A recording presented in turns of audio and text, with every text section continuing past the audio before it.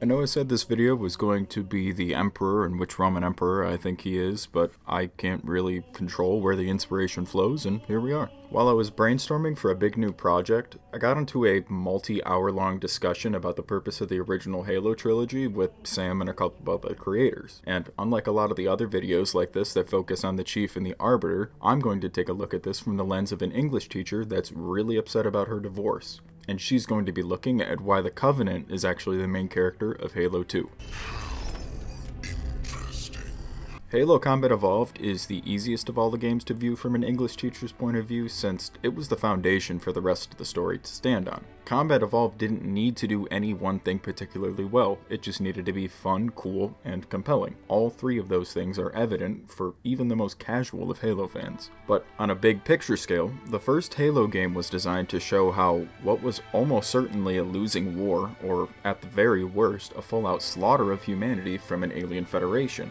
From the first few missions of CE, we see humanity barely scraping along, barely putting up a token resistance before legally distinct Doomguy shows up. Doomguy and the literal smartest AI within humanity then discover what the Covenant is after, the core belief system of the Covenant, and then figure out how to use that against them. The religious tinge wasn't fully there, but the terminology alone was certainly enough to give the Covenant at least a vaguely spiritualist element. Only the releasing of the Flood was enough to even slightly tip the favor in humanity's side, but that was essentially the equivalent of turning a 1v1 into a free-for-all lobby. The Flood were eating both sides. Halo CE also has one of the most perfect endings, as we are left to truly contemplate how much of a cost there was for even a minor victory. Every single Marine, every single ship, every single piece of ordnance outside of maybe a dozen men, and the odd minor starcraft they escaped with, just to beat a single strike fleet or strike group.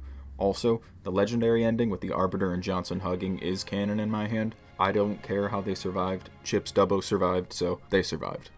Halo 2, though, is where we actually get a lot of the backdrop and the setting. Until Halo 2, there were really only 4 species in the Covenant that we knew of from the game perspective: Grunts, Jackals, Hunters, and Elites. With Halo 2, however, we're shown the true scale of the Covenant. The entirety of Halo CE within the opening cutscene of Halo 2 is just immediately put to shame. As soon as the opening cutscenes are done, we realize that the Covenant is infinitely more scary than we thought. Where before they were an extremely brutal, extremely effective force of elites and other versatile units, we're shown within minutes of Halo 2 that only one commander was involved in that campaign, and that the rest of the opponent doesn't operate like Valvadamy does. That's the Arbiter, by the way. From the perspective of people who only played the games, the Covenant went from this massive star-spanning empire that had very well thought out supply lines, strike capabilities, and organized leadership, to be shown as a rambling spiritualist empire held together by faith alone. Not only is the religious zealotry just shoved directly in your face, we are shown the brutes and the prophets being the spiritual leaders of the Covenant.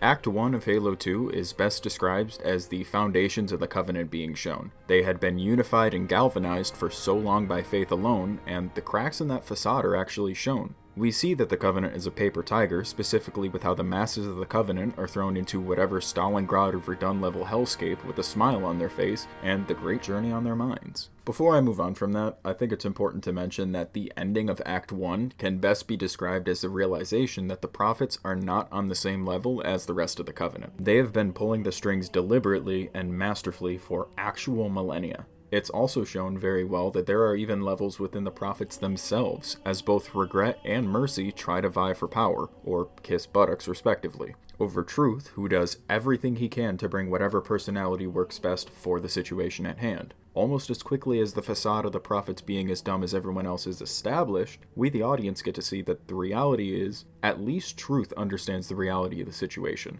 Neither Regret nor Mercy fully do, but Truth, by the end of Act 1, truly realizes that the Covenant needs a hard pivot to keep itself afloat. The great journey is almost complete. Humanity has at most a year left, and Truth is operating on a clock, and he knows it.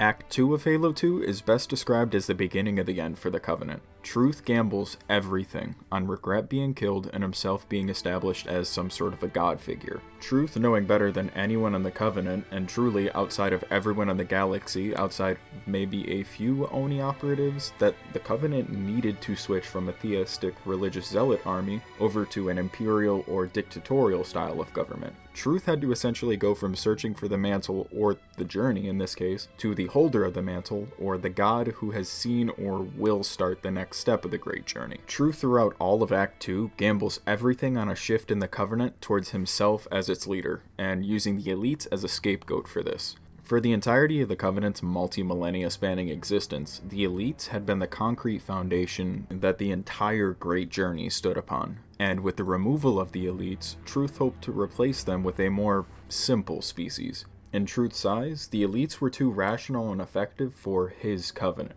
The elites were perfect tools, but no longer did Truth need hammers and saws. His Covenant advanced from using tools to using glue. Overnight, he went from skilled elite carpenters building the Covenant to a bunch of brutes and jackals using glue and other various sticky substances to build shanty towns and mud huts. I think now is a good time to really state that the main character of Halo 2 is the Covenant. You could argue it's the Arbiter, but the Arbiter is just a playable representation of the spiritual and sometimes literal battle the elites had to fight once their faith and culture were ripped from them. Every single Sangheili was fighting an internal or external battle very similar to the Arbiter, just as the Chief was the embodiment of the human will to survive and adapt no matter what. The Arbiter is that exact piece for the elites. Taking it to 40k for a second, John 117 and the Arbiter are the symbols that Commissar Sebastian Yarrick talks about during his War of Armageddon series. Those who go beyond being the symbol that people need, but to be a legend, someone who just the mere thought of can shift the tide of battle. And for me, Act 2 ends with this cutscene of the elites truly accepting their place within the stars.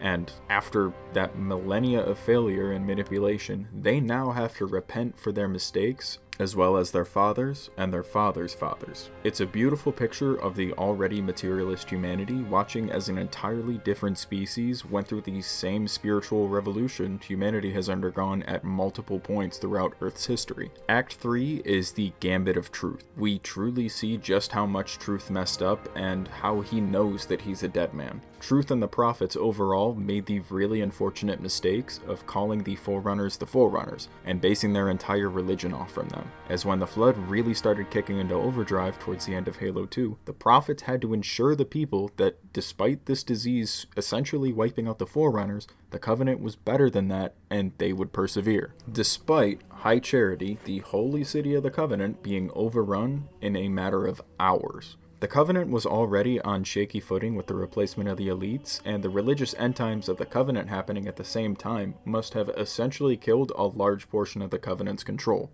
It would be like if in our timeline during the Black Death, a massive army of rats physically consumed the Vatican City and pick it up and just move it to Madagascar. I know for this video I haven't focused almost at all on humanity, and that's for really good reason. All of Halo CE was focused on showing the sheer state of decline and borderline hopelessness humanity was facing. Master Chief in Halo CE was the only being in the entire galaxy who gave humanity even a fighting chance, and that was barely effective. Humanity still lost badly, but thanks to legally distinct Doomguy, it wasn't a complete loss. It was still 99%, but they got something out of it. Halo 2 in retrospect is all about the Covenant dying for all intents and purposes. The interpretation of a federation of super advanced aliens repeating almost to a letter the ancient history of Earth, with the various religious organizations falling after millennia or centuries of a stranglehold on a population. So for us humans, we don't need to visualize that since we've lived it so many times.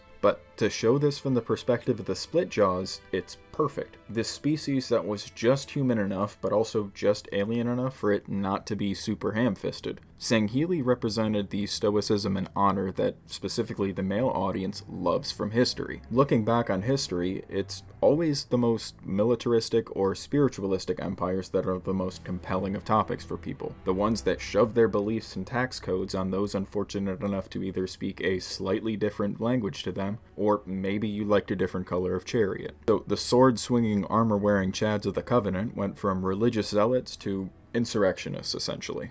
Act 3 is essentially the first step in the Elite's penitent crusade. Part 3 is also about Master Chief getting the hell out of High Charity with the help of Mendicant Bias, and I want to bring this up super briefly, but during the mission High Charity, Mendicant goes out of his way to help Chief and Cortana. When Cortana mentions a particularly strong presence within High Charity, that is Mendicant Bias, beginning his quote-unquote penitent crusade. He is speaking to the Chief. It is often mistaken by players as the Gravemind, but the fourth voice that sounds very similar to the Gravemind is Mendicant speaking to the player and Cortana. Anyway, food for thought. Back to the Elites. Act 3 is the Elites essentially severing their connection completely to the Covenant. Much as when the body loses a limb, when the Covenant lost the Elites, the damage was intense. When the body loses a limb, we lose meters and meters of nerve connections as well as other necessary organelles and veins and arteries within it. Cutting off a leg forces the entire body to adapt, and the remaining prophets just did not understand that.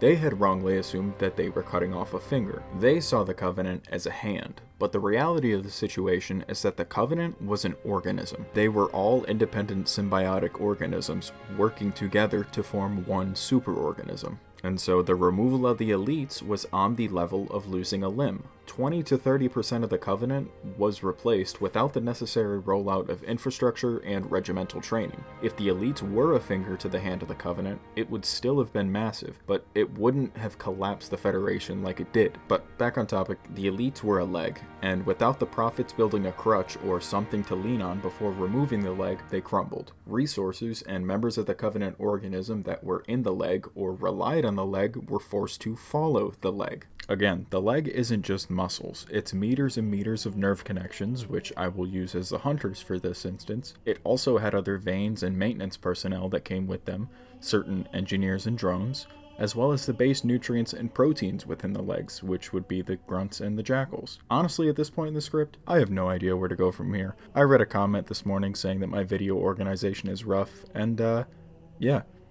You're right. Anyway, Act 3 ends with the Covenant being denied their great journey, a step that Truth heavily relied on. Truth saw the obtaining of the Index as his tool to godhood. Whether he planned to fire the ring or not, that was his key to divinity. Tartarus was a terrible gamble in hindsight, but hindsight is 20/20, and the prophets underestimated both the Flood and humanity. To me, that's a literal example of the age-old adage of a plan never survives first contact with the enemy. A big component of the first act of Halo 2 was just how prepared and well thought the initial Covenant plans were. With massive initial gains, they were unable to make a hard pivot on the scale humanity could, but that could also be a product of how large and how poorly held together the Covenant is. The Prophets essentially have to wait for an entire generation of the Covenant to die before they can make a hard pivot. As if they go against what they just said, it will cause a little bit of heresy and apostasy like we've seen previously with the Covenant. Humanity, however, can react in whatever way is best, and they can get creative since they don't have as rigid of a structure. That,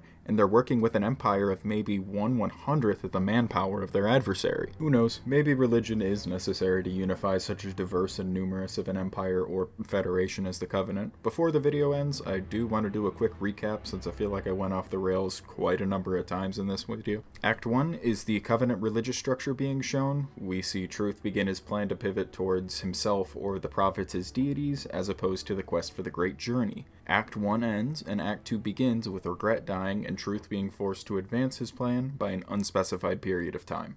Act 2 ends with Truth going from a rock-solid plan to ending off with gambling super hard. Act 3 is all about the plan falling apart and Truth trying to achieve some semblance of a victory. Act 3 is also where the true depth of the removal of the Sangheili is removed, and we see just how dirty of a removal it actually was. Also, I'm working on something called Halo CE Abridged. Coming soon, maybe.